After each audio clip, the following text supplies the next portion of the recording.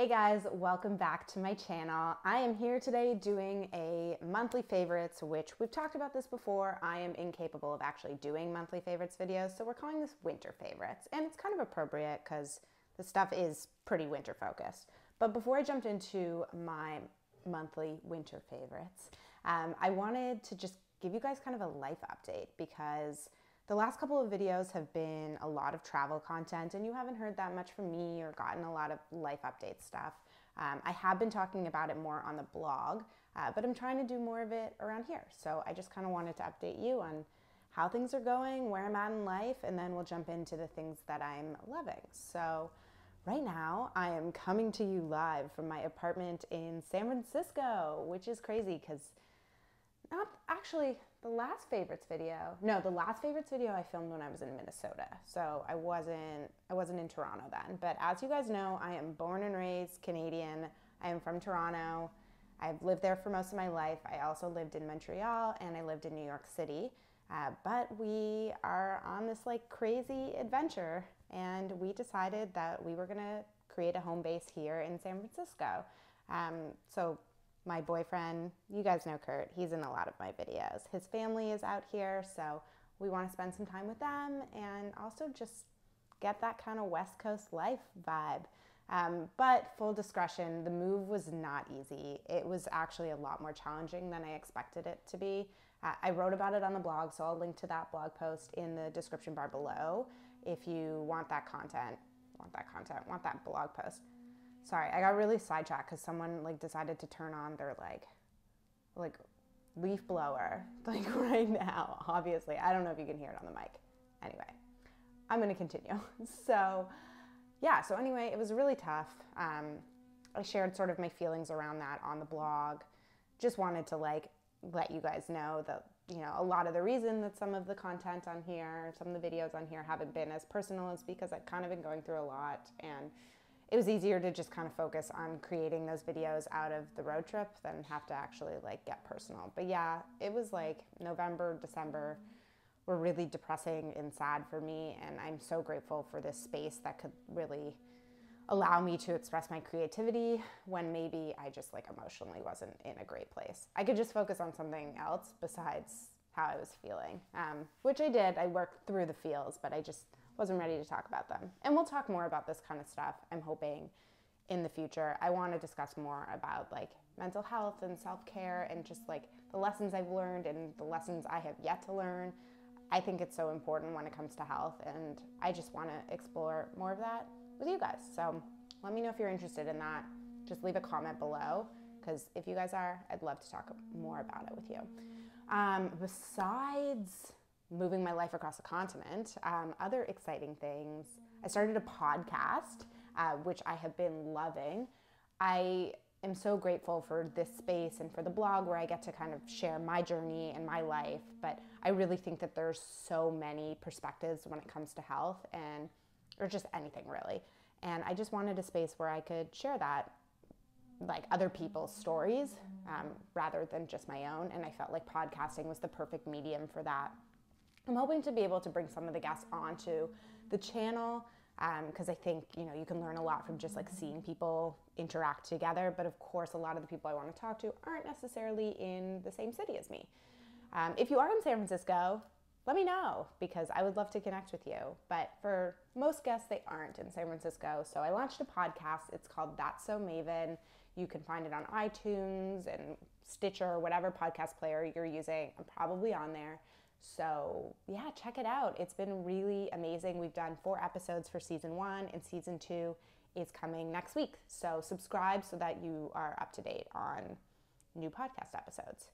And besides that, I mean, yeah, we went on that crazy road trip. So if you haven't caught up on those videos, it was pretty amazing. I mean, it was really emotional just because of the whole like moving aspect of it. And then also when we totaled the car on the first day, which I vlogged through, so check out that video.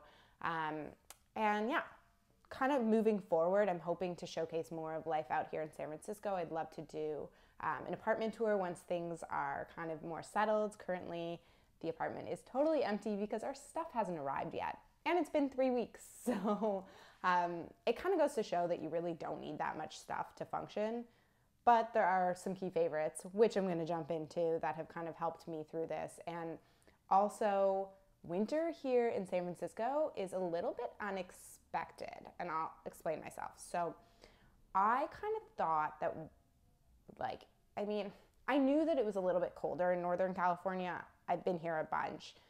But when I got here, it basically rained for like a month straight. And I know California's been in a drought, so people are pretty happy about the rain, but oh man, it was depressing. Like, it was so depressing. And because of the like humidity, being on the ocean, it's just like this deep cold when it is cold. So even though it's like nowhere near as cold as Toronto was or Minnesota, it was just like in your bones. And like no one turns their heat on here.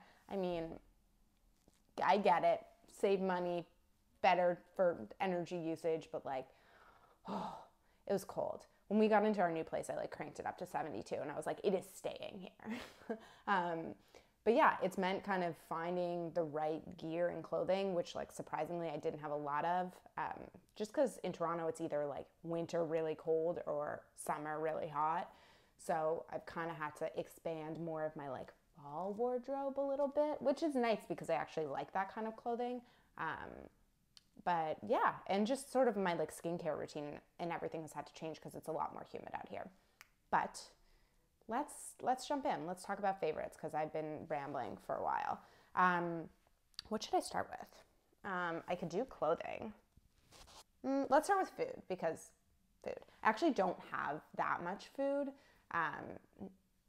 A couple things because I ran out of them, so I'm not able, I'll tell you about them, but I can't actually show you them.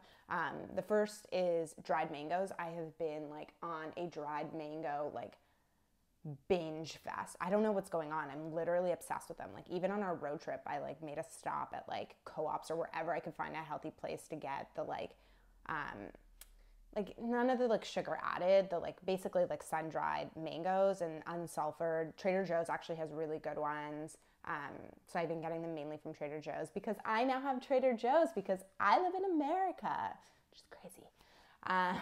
But yeah, dried mangoes, have been loving those. And then the Whole Foods lemon hummus is so good. I don't know what they do to it, but it's so creamy and delicious. I have been like eating that nonstop. I'm incapable of not eating like a whole thing in one day. So I'm now ordering like 3 of them. It's out of control. And of course I still don't have one for when I'm filming this because yeah, I polished it off last night. But I've been using Instacart again. Like I'm in this like weird, I now live in America phase where I'm like discovering the like, not only like I live in America, but like I live in San Francisco. So everything can be delivered. And I'm trying to not fall into the trap too much, but the neighborhood that we live in isn't like a mecca for food, unlike where we were living in Toronto. So Instacart has been amazing for deliveries. I'll include a link to get $10 off Instacart in the description box below. This isn't sponsored by them or anything. I just really, really like Instacart. It's been amazing. So I can get Whole Foods delivered to my door. I sort of feel like a horrible person for like being so excited about this, but like whatever. Yeah, so Instacart has been great. But the food things that I do have with me. So the first is this Raka, I think that's how you say it, Raka chocolate. My friend Jules actually sent this to me. She has an amazing Instagram account. It's called Chew Haiku, where she writes haikus with food. It's so cool. I'll link it below. And she sent me a couple bars of this, and it is amazing. I think they're like a New York or Brooklyn based company, and it's just like all natural. It's organic cacao beans, organic cane sugar, organic coconut. This one's mint and nib, so it's a peppermint one. Cacao butter, peppermint, and peppermint oil. My favorite is the sea salt, but I went through that one so quickly, and they have a really good like coconut milk one. So yeah, if you're a chocolate person, Raka, check it out. I've also been really into matcha. I don't know what's going on. Like I love coffee and I still have coffee probably a few times a week, but I just am not like, oh my God, I need my cup of coffee first thing in the morning. I think just like with all the stress happening, it's been nice to have caffeine that's a bit of a slower release. So I've been into matcha lately. And this is the ceremonial matcha from David's Tea. It's not the cheapest. I don't know if it's like necessarily the best one on the market, but it tastes really good to me. And I shared a recipe for my matcha turmeric latte on the blog. Again, I'll link it below. And I've been starting my day with that, and I add coconut oil to it, and it's just super creamy. And I've actually been adding a little bit of my Simply Organic pumpkin spice to it, and it's so, so good. Oh man, okay, oh, I want one. Yeah, so the matcha. And then this isn't really food, but it's a cookbook, and I got this for Christmas as a gift to myself. And this is Small Victories, which is Julia Turshen. She is an amazing, amazing cook. She has done, Ina Garten wrote the foreword. She worked on Gwyneth Paltrow's cookbooks. She's just super talented, and the recipes are all really, really easy. And I'm really trying to like cook more from cookbooks. I just think it's cool to kind of see how other people cook that's different than the way that I do. I obviously love doing a lot of my own recipe creations, but it's great to get inspiration from other cookbooks. So I'm thinking about doing either like a series on like recipes I've made from cookbooks, or like trying to like hold myself accountable to making more recipes from cookbooks. And I also want to share with you guys some of my favorite cookbooks, because I have a mighty collection. So if you're interested in that, let me know. That's it for food. Let's do some like beauty stuff. I actually want to make sure that this is still recording. Oh yeah, we're still going. Okay, good. Okay, for beauty, I'm really into the Luminance. So if you guys haven't tried Luminance skincare, they're an amazing brand. They're actually California based, so it's cool that they're kind of local to me now. But I love their masks. So a couple months ago, I got their clarifying mask that has like French green clay in it. And it's like, as you guys know, I deal with acne. I'll link to some of the blog posts that I've written about acne and sort of my struggles with it. And this one has helped so much with like redness. And whenever I'm like, just like really broken out, it just helps kind of like all that inflammation. It just really helps curb a lot of that and just makes my skin feel like looks not as red, and it's a lot softer. So I've been using this one a lot. And then this is the exfoliating mask, which they feel strongly to not use any kind of like harsh exfoliant stuff to kind of get rid of dead skin cells, which I actually really like using that stuff, because I feel like my skin feels a lot cleaner after I use them, and I get a lot of like built up, because I have such dry skin, I get a lot of like built up dead skin.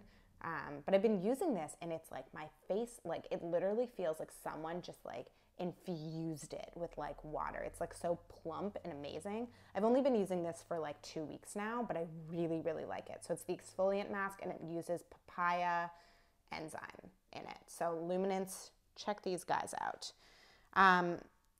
Less like skincare-y, but beauty focused. This is the Lily Lolo palette. So I've done a video on some of my like makeup that I use, my like organic green beauty makeup that I really like. But I will say that in my like makeup stuff, I like most of it is natural, but my eyeshadows weren't, because I felt like I had so many of them over the years, and I was like, oh, I don't wear these that often, so like, do I really need to go out and buy a bunch of new ones? But then I saw this palette on Detox Market, and I'm going to try and open this. And it's just like all the colors I already use. So it's like browns and golds and green. Like those are like the colors that I usually wear. So I got this palette, and it was only like $30 or $35. Like and that was Canadian. So it really was not that expensive, and it will last like forever. And I love it so much. I'm actually wearing it right now. And I just feel like there's a lot of different stuff that I can do with it. So I've been like playing around a little bit with like different eyeshadows. And yeah, if you're looking for a really good all natural palette, definitely check out Lily Lolo. I'll link to it below. Okay, so let's do clothing.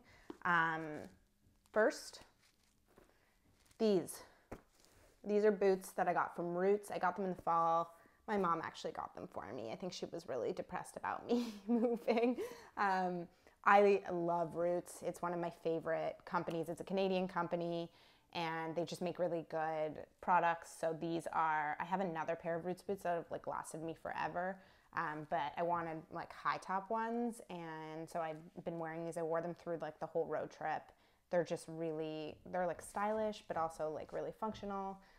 So if you're looking for like lace up high top boots, love these ones. Okay, next one is this. I don't think I can get most of this into the frame, but it's this jacket. You can kind of see it a little bit. I will insert some clips from when I've been wearing it. I wore it a lot on our road trip, like basically every single clip in our road trip. And I'm like, oh, I'm wearing this in everything and like every single picture, but it's so comfortable and it's so warm. I actually got it when I was in Banff because it was freezing there and I like was not prepared for it. And I invested in this coat and it was worth every single penny. It's been perfect for San Francisco when it's just like a little bit chilly. It's not like a full-blown winter coat because you don't really need that here. And I have a winter coat, which I hope to never have to pull out again. But this one is just, it's perfect. It's amazing. If you're, it's from Patagonia, which most of my wardrobe is from Patagonia. So that's not surprising at all. But I love it if you're looking for sort of a like heavier fall coat. Okay, the other two things I'm wearing, this watch, this is kind of an awkward angle, but Daniel Wellington sent me this watch, full disclosure. They did not ask me to talk about this at all. I just am obsessed with it. I have this old watch that I got when I was like 20 and I wanted something like really gaudy. And now I'm like, ugh, I never want to wear it. And then my skin started to react to it. I think it was like the nickel in it. But I have not reacted at all to this watch. It's really like simple and tasteful. And it's just a nice everyday watch. I got the black band with the rose gold face. I am including a link to get a discount on your Daniel Wellington watch if you want one. Honestly, like full disclosure, like I really, really love it. It's so cute and so functional. So yeah, it's awesome. And then the last thing, this turtleneck. I'm learning that people are very opinionated on turtlenecks. I wasn't sure how I felt about them, and now I'm like exclusively wearing turtlenecks. I don't know what's going on. But this one is from ASOS. I think it's ASOS. And I got it like a month ago, and I think I've worn it like pretty much like 3 times a week, every single week. It's so nice. It's warm. It's cozy. It's perfect for winter, and it really just goes with everything. I just love this color. As you guys know, I'm like really into like any version of like reddy maroon. This is kind of like a purple reddy, but any sort of like darky earth tone like that. So yeah, I love this one a lot. And I think that's all I've got for you. I probably will have a lot more when our stuff gets here, but I've really just like learned so much from this whole process about like stuff. Like it's nice, obviously. Like, I don't know. I'm kind of torn because stuff isn't what's supposed to bring you joy. It's not that. But through the process of not having a lot of our stuff, I realized that there are certain things that do bring me a lot of joy, and that's okay. Like, we don't have to be like full minimalists, and like, I think there's like kind of this trend going on that like minimalist is the new way of living. And I do think that like there's a lot of value in not like just getting so much stuff and like filling your space with it. It's cluttering, and it's like hard to think when you have so much stuff. But I also think that like stuff can bring you joy, and that's okay. Like this coat has brought me so much joy because it has kept me warm when I like was freezing when I first got here and on a road trip, and it's stylish too. Like, yeah, I could probably have gotten like a cheaper, more functional coat, but I really like the way it looks, and it's really comfortable and it works. So it's okay for like stuff to bring you joy. Just want to like add that FYI at the end there. And kind of going forward, I want to hear from you guys on the kind of stuff that you want to hear more about. Do you like these favorites videos? Do you want to see more travel stuff? More like just life chats? I don't know. You tell me. I would love to hear from you guys. I want to be able to make videos that you want to watch, and of course that I want to make too, but just in general, I just like making videos. I really like this medium, so if I can like kind of fuse that with the stuff that you guys want to see, then that would be awesome. And as always, give it a thumbs up if you like it, and subscribe to the channel because that's it's really helpful for getting more people to find the channel. And also it means that when a new video comes out, you will know about it. So yeah, you should probably subscribe. Anyway, thanks so much for watching this video. I will be back. I'm actually heading on a press trip, or I guess when you see this, I'll be on a press trip. Whoa. Yeah, I'm gonna be in Israel. So I am in Israel. So if you have any questions about Israel, let me know, because I can ask my new friends in Israel. All right, guys, thank you so much for watching. I'll talk to you soon. See you later.